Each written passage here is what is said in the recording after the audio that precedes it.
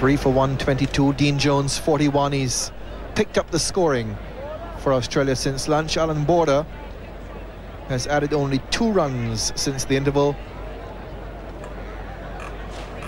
And here he is now to face the bowling of Malcolm Marshall. Just waiting for Patrick Patterson to get back to third man.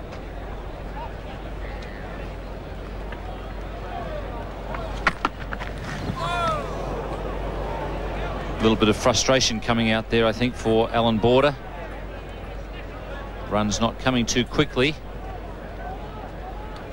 And I think he decided he wanted to do something about that. Fairly ambitious shot.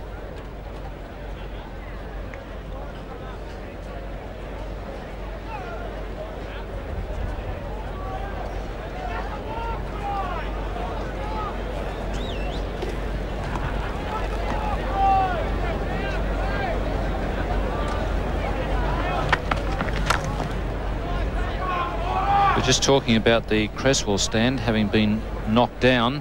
The new building will have seating for 2,000 people. And we have some plans of the new stand that's going to be built here at the Adelaide Oval, provided by the architect David Hassel. A number of corporate boxes will be provided,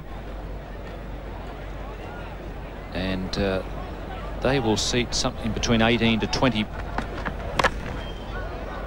people in the corporate boxes. Box rental is $25,000 per annum, and apparently they've all been taken up. Now that's the first floor plan. Bar areas and food areas, a cafeteria, lower level spectator seating, and a terrace bar. So it all sounds pretty comfortable for watching cricket, enjoying the game.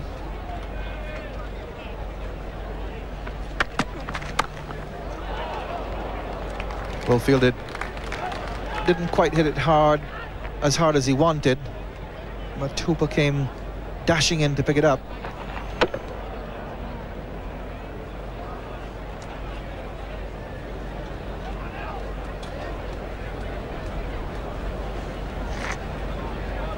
There'll be 23 of those corporate boxes, but because they've been so popular, the SACA are looking to add to the number of corporate boxes here at the Adelaide Oval.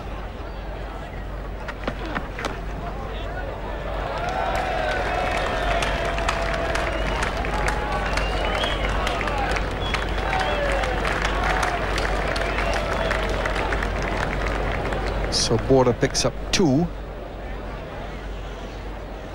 and those will be the first runs he's picked up with more than a single in the innings. There is the artist's impression of what that new stand will look like. I must say, David Hassel's time spent at Prince Alfred College was a lot more productive than mine. He was a couple of years behind me. I certainly didn't learn to draw like that while I was at Prince Alfred College. That's what it'll look like from the inside. That's the artist's impression.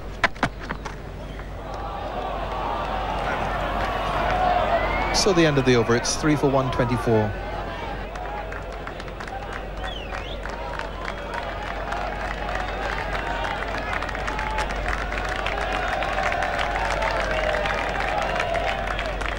So here's Malcolm Marshall, and he'll continue to Dean Jones.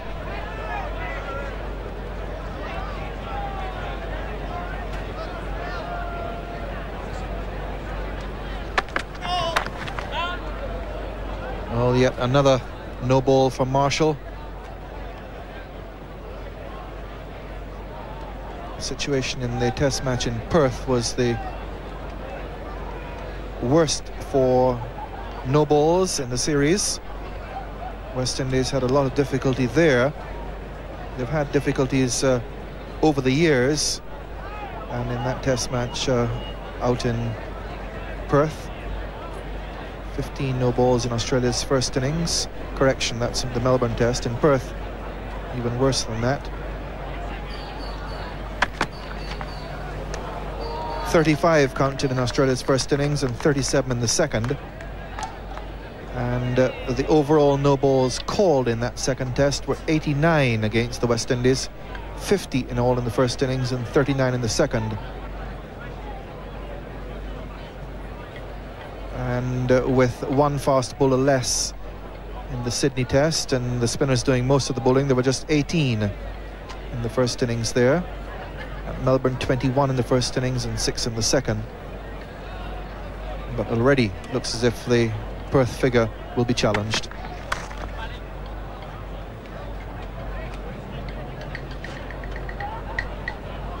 Perth 50 in the first innings, 39 in the second. We already have 21 here.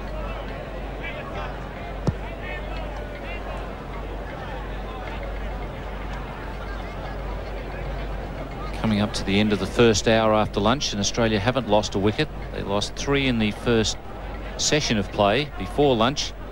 Curtly Ambrose was the man who did the damage. He took 2 for 33 before lunch.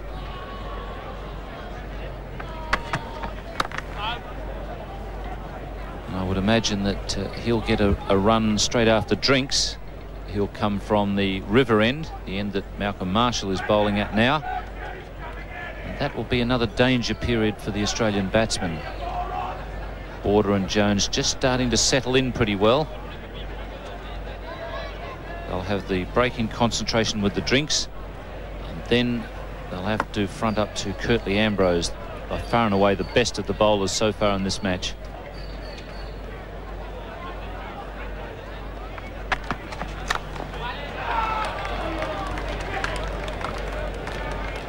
Dean Jones really starting to feel very good here. He's flowing into his shots. This is a very good pitch.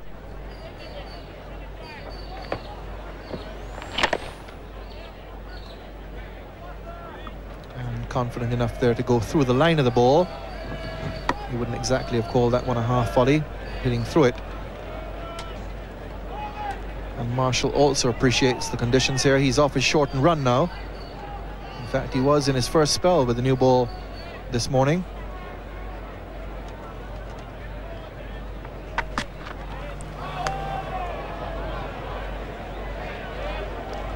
He's put a second man back behind square leg. Gus Logie is at deep backward square. There's also a fine leg.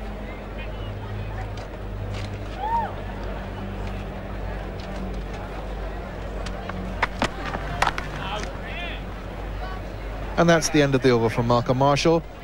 So the end of the first hour after lunch. Drinks are coming onto the ground. Border is 14. Jones is 42. And Australia, who were 3 for 90 at lunch, are 3 for 135. 3 for 141. Marsh out for 21, Taylor 3, Boone 34. Jones is striking the ball very well now for 47. Border 15, not quite in such good touch, but still hanging in there.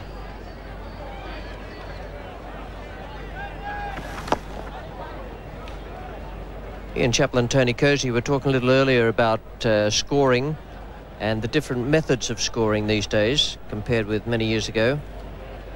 Well, when I was a kid, that was the sort of setup on a scoring page. It was the unrivaled pocket cricket scoring book. And that was the way it was done. Right in the centre, in that position there, is the total runs. You just tick those off as you go along, and then the rest is just about self-explanatory. The big difference is in the bottom bit where the bowling figures are. They're in boxes, and the 8 balls, or however many there might be, there was 8 in those days, nowadays 6, they are put in there with wickets and no balls, but they're all encased in a little box. Well, that was the old style of scorebook, and then a chap called Roy Webber and 1 or 2 others after him started on that method, and we'll come back to that in just a moment.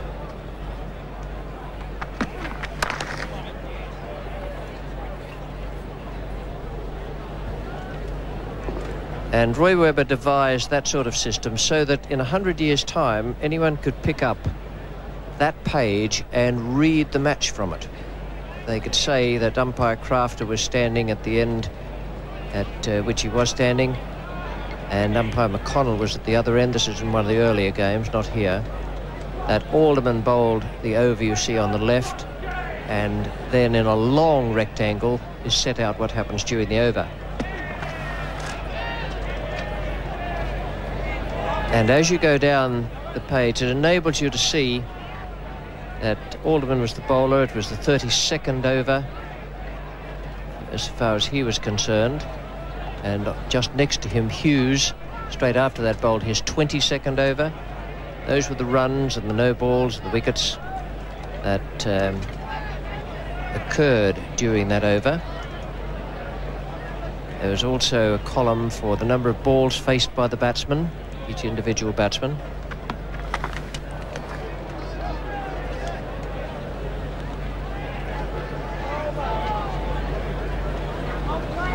You can see next to Richard's name, balls received during that over. He was up to 34 balls received, whereas Richie Richardson, who was playing a long innings, had received 206.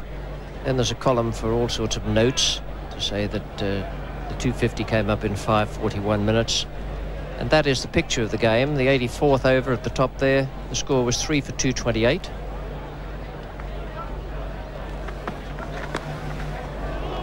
Slower ball from Marshall. The end of Marshall's over, 3 for 141.